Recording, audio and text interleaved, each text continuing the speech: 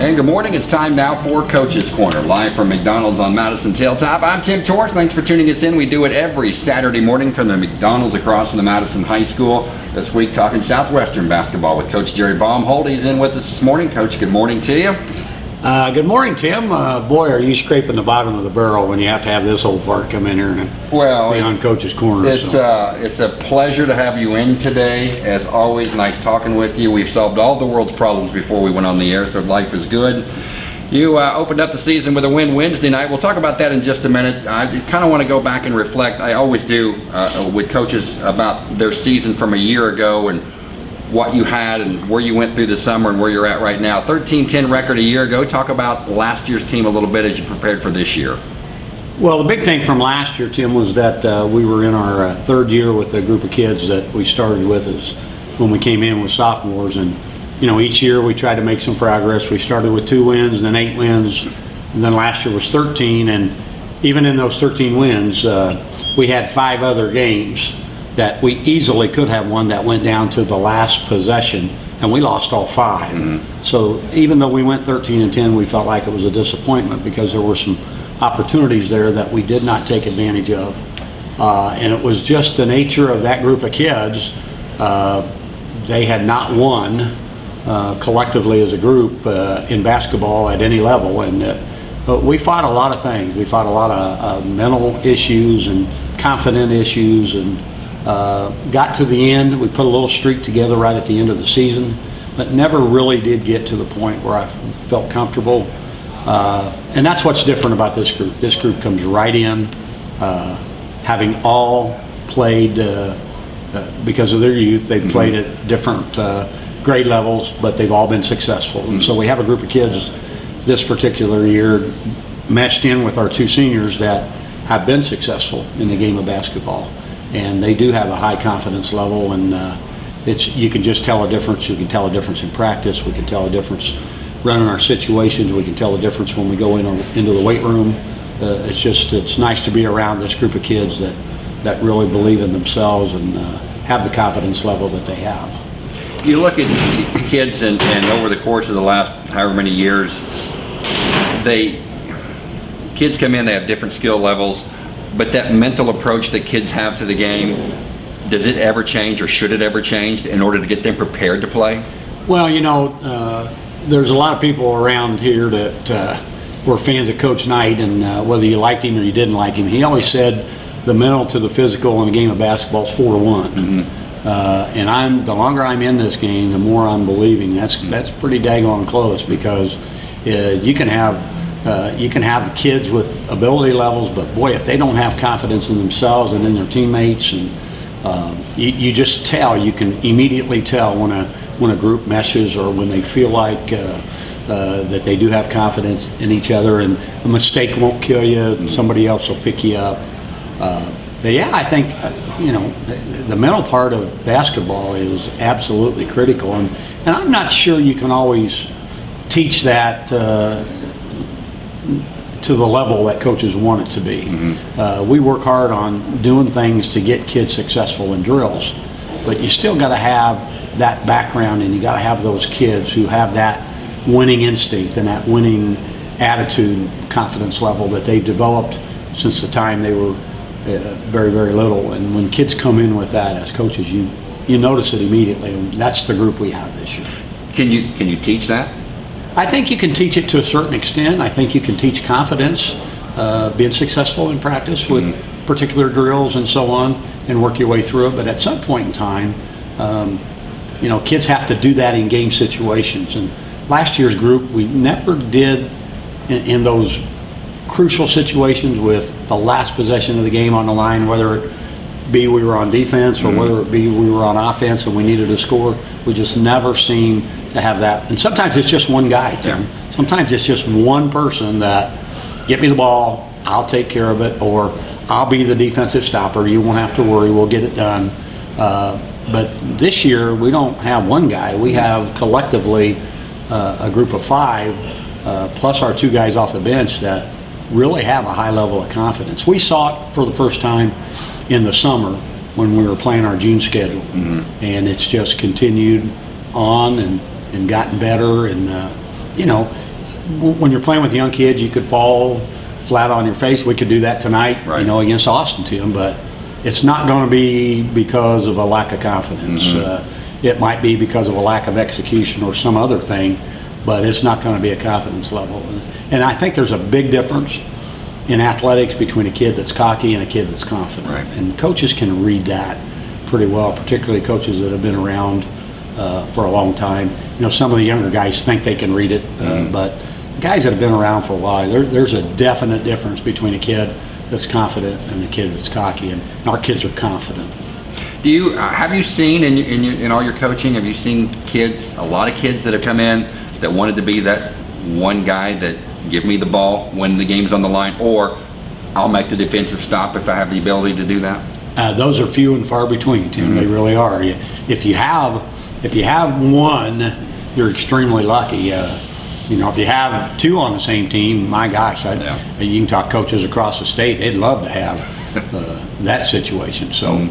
You know, you don't get those kind of kids very often, and you sometimes you work on things like leadership and you try to make those kids, but again, there's something instinctive with some kids that they don't mind. You know, when you have that kind of kid, it's always a kid that's not afraid to fail.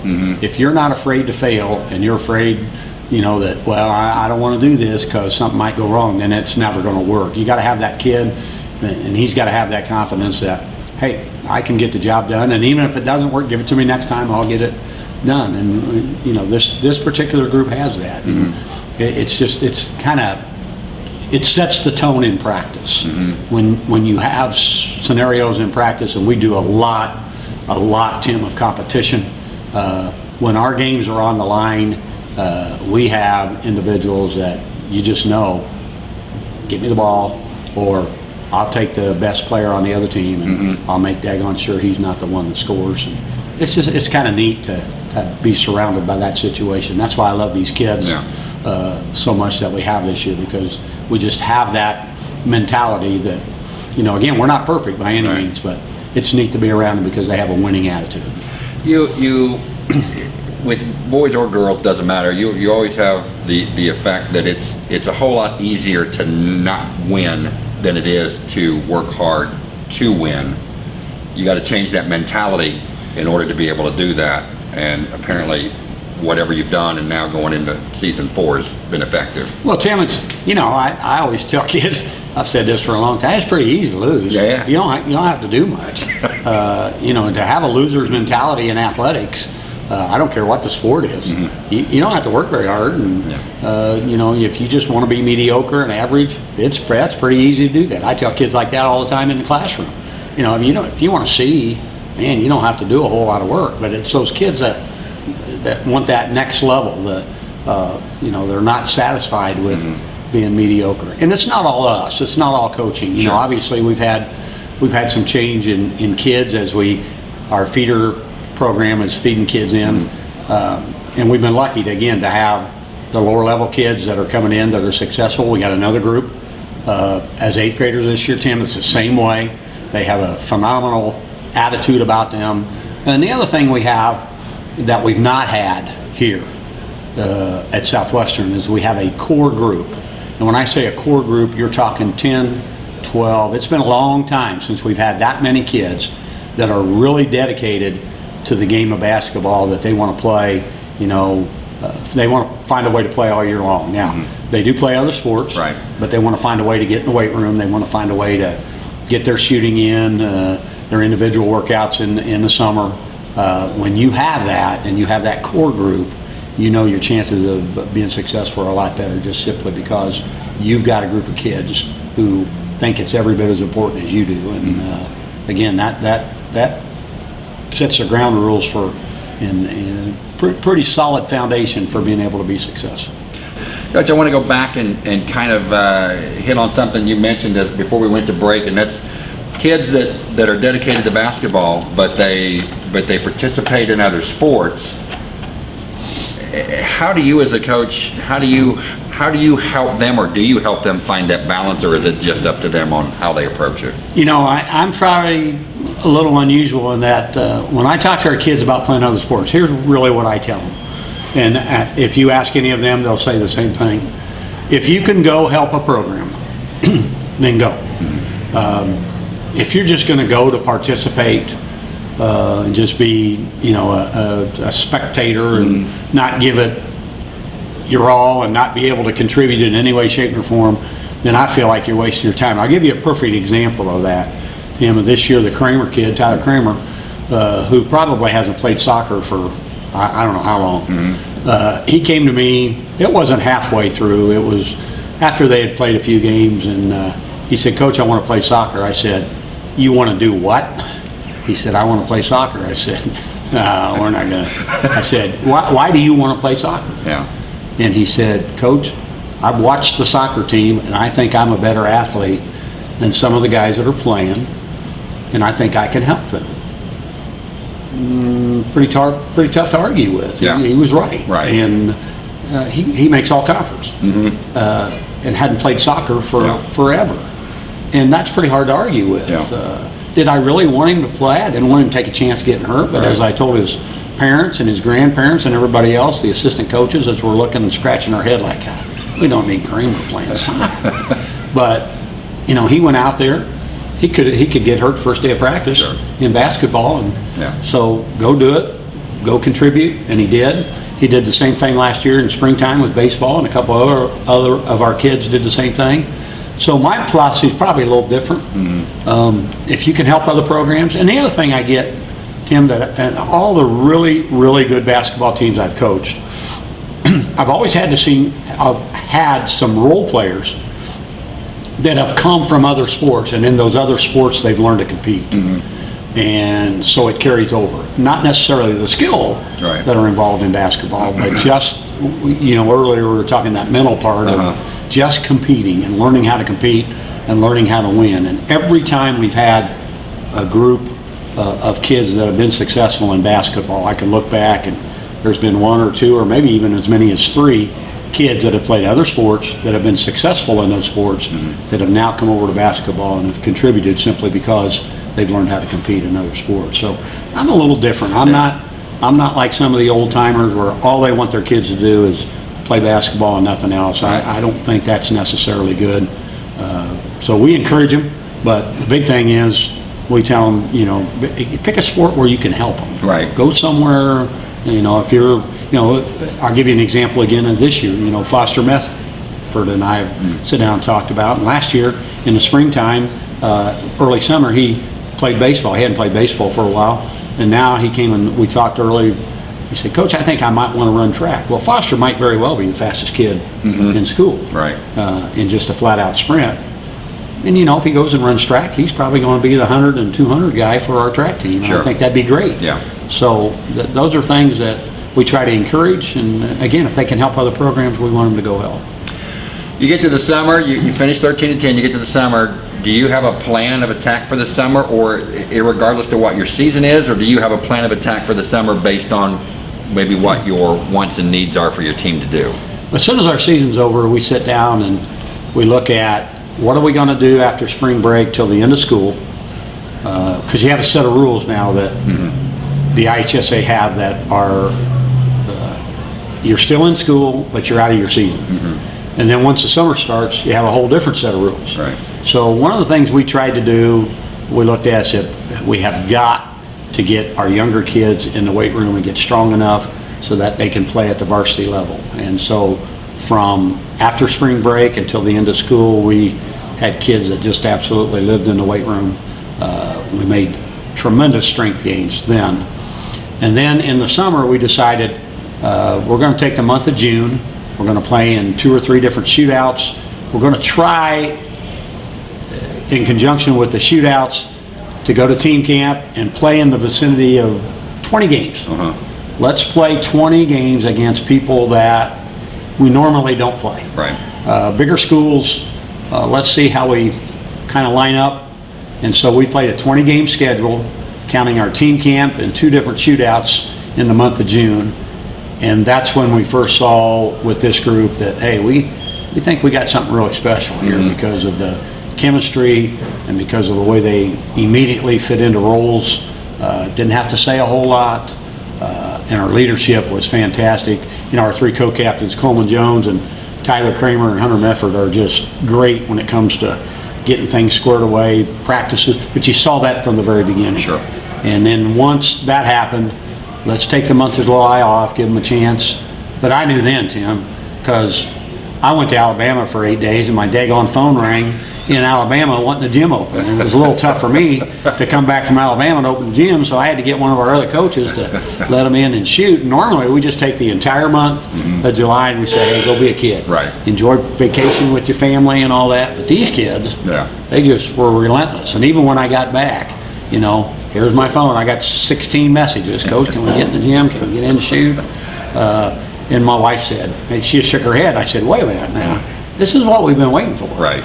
This is not going to be considered a problem. This is one of those pleasant. Right. You know, I call them pains in the butt. Yeah, But right. they were pleasant Right. pains in the butt. Yeah. And so there were many nights, 8, 9, 10 o'clock. Of course, I only live a minute and a half from the gym. I'd go over and open the gym. Here you go. Here's this group of kids coming in to either shoot around or play or whatever. So you knew then that this group was going to be really competitive. And you know, again, we still got some growing pains. We're young and we don't do everything perfectly. No. But boy, you know, like the other night, you know, we went, I think it was 27 minutes or something in that vicinity without turning the ball over. Right.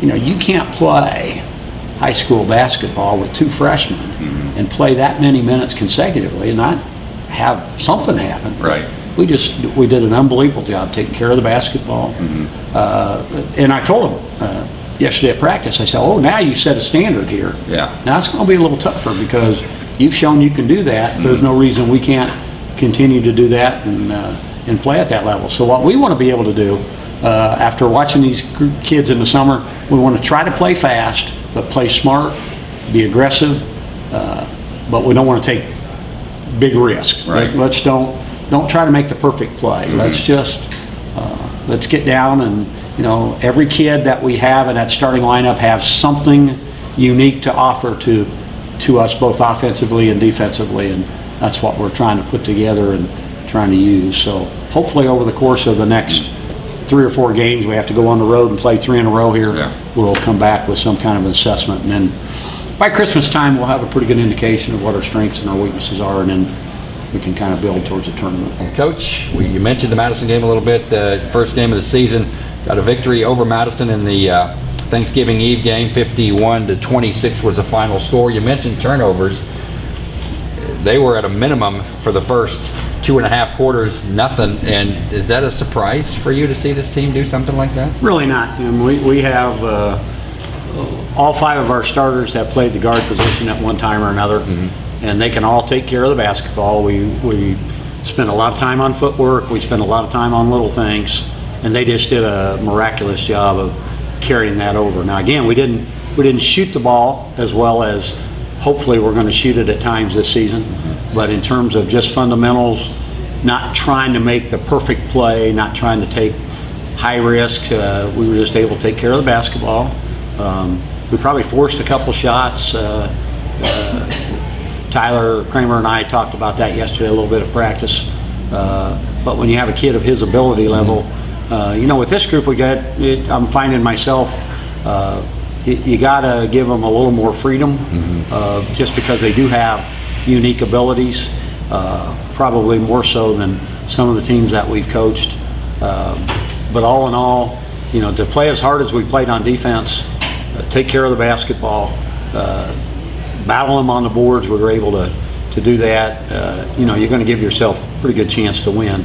And, you know, 17 years is a long time coming. And I told somebody after the game, the greatest thing that I thought of the entire evening was to watch that student body when the game was over, storm the floor, because that feeling at Southwestern hadn't been there for I don't know how long. And it was just great to see not just our basketball kids, but all the kids at that school and finally feel like they're a part of something really special.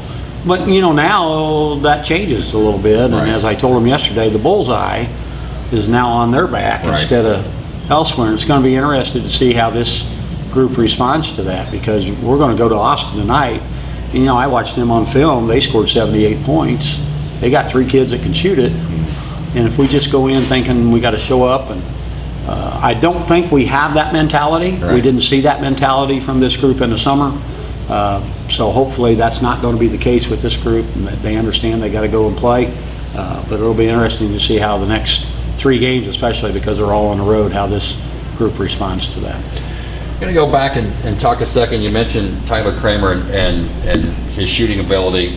It kind of brings me to a point. If you get a kid like that that can shoot the lights out, if he takes a bad shot, he still has the confidence to come back and continue to shoot the ball. Some kids don't have that ability to do. Well, it's not only that with him individually, but his teammates. Yeah. You know, they know that he can get on a streak, and they'll look for him. But, you know, I thought there was a short period of time where we kind of stood around and watched him a little bit. And we noticed that at practice yesterday, and, you know, immediately our kid said, oh, yeah, okay, we can't do that, because it's great if he's hitting, but, you know, if he hits a stretch where he misses a few shots in a row, we got to have somebody else that can take up the slack for us. So we have all of our kids, all 5 of those kids are capable of getting double figures easily.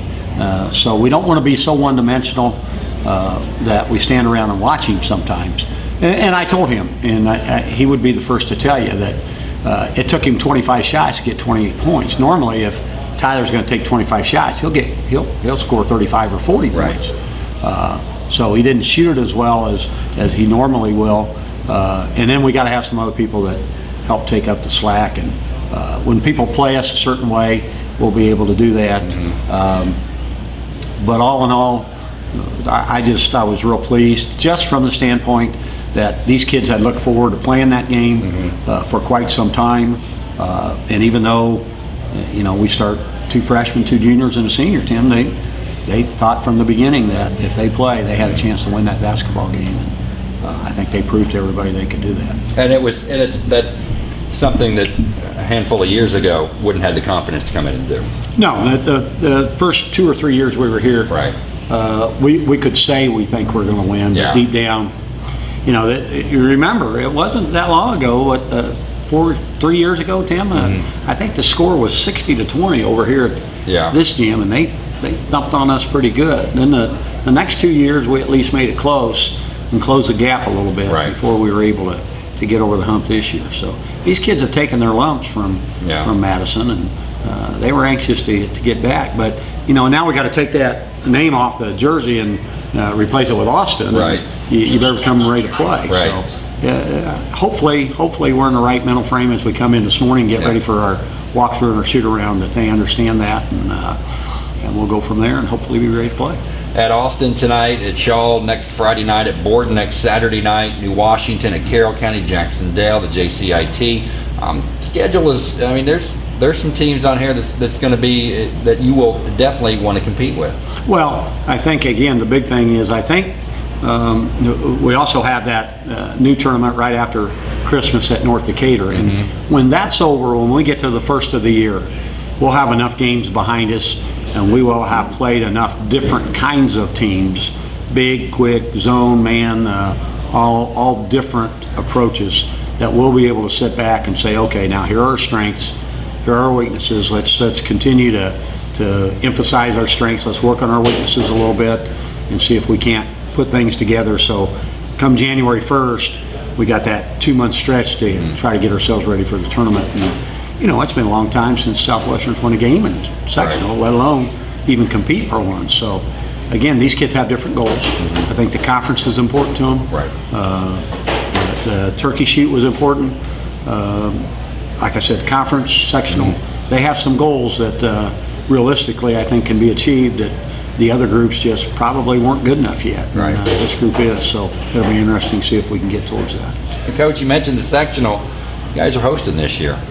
Yeah, I think that's a big thing. You know, whenever you get a chance to play the tournament on your own floor, you got to take advantage of it. So, you know, we got a long way to go before we ever get there, but looking down the line, that's going to be something that's really important to these kids and to the coaching staff. So when late February, early March rolls around, we'll hopefully be able to put that to good use. What about the conference? I know you're one of the favorites. Who else do you think might be one of the favorites of the Well, I just think it's hard to tell with so many seniors that graduated. You know, Switz graduated a bunch of seniors, but their JV team was extremely successful. Jacksonville's got the big 6'10" kid that can dominate any high school basketball game, especially in the ORVC where you don't have anybody else. Milan's got really, really good athletes. Ripley's always got a reputation of being good, you know. Guy at Rising Sun, I think, does a great job. Mike over at Shaw is going to have them much improved. So I just think it's going to be open.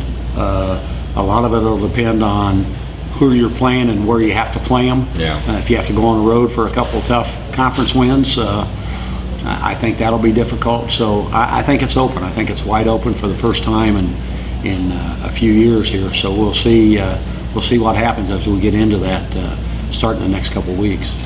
You want to always build towards the sectional, build towards the tournament coming up at the end of the season. For you, do you have goals, or do your coaching staff have goals for this team and what you want to see them do? Yeah, I think we do. And then one of the things we'll do after about 4 games is we sit down with the kids, and after they've had a chance to be on the floor with each other, we give them a little bit of a team evaluation, and then they'll express their own individual goals, team goals, individuals. We find out things like, you know, who do you think is the guy that you want to take the tough shot at the end of the game? Who are the guys that you think are the best defensive player? We have a whole series of things that we ask them. We give them a chance to get 3 or 4 games under the belt before we do that. But the coaches also have that.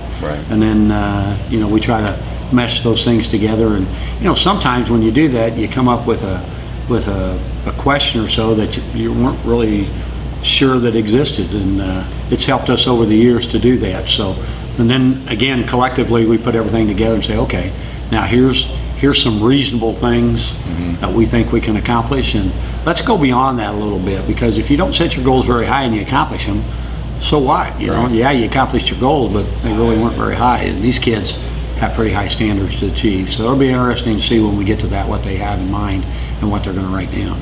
You are in your 37th year of coaching basketball. Did you ever envision it being 37 years later after year 1? No, not at all. The thing that's helped a little bit in that course is that there's been 2 different occasions. Once after about 15 or 16 years, Tim, I took a year off, and then I did the same thing a few years ago after leaving Shaw.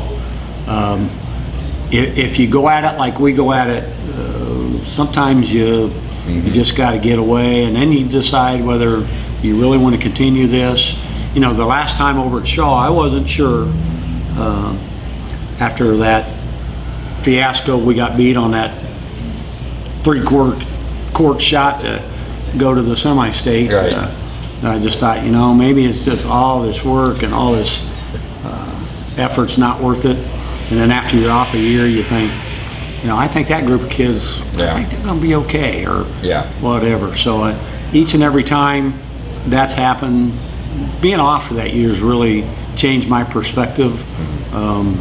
My wife helps me keep things in perspective. You know, people that don't know my background know that in 1980 I lost my best friend who actually died at halftime in the locker room. I was his assistant coach, and he killed over with a heart attack in front of all of our kids, and at that time we were the #1 team in the state of Indiana.